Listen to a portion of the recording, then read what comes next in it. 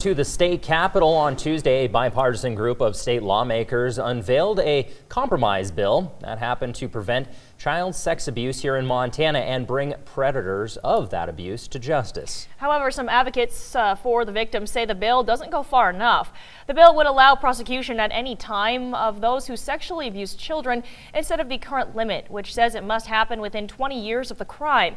But the bill only slightly expands the current time limits when a victim of childhood sexual abuse can sue for damages. And a separate bill to remove those limits entirely ran into opposition, and the compromise bill will take its place. Democrat State Representative Shane Morgue of Missoula has sponsored that original bill, but said yesterday that he'll be carrying the compromise. Now, Republican State Representative Bill Mercer of Billings, who opposed removing the statute of limitations entirely on civil suits, said very few states have taken that approach. He noted that the compromise bill also includes stricter reporting standards on child sex abuse to make it more likely perpetrators are prosecuted when the abuse happens. And yet, the lead attorney for the victims abused by former Miles City athletic trainer told MTN Thursday that leaving civil lawsuit litigations in place protects only one entity, and that is insurance companies who cover people for institutes that let the abuse happen. John Heenan says that the so-called compromise is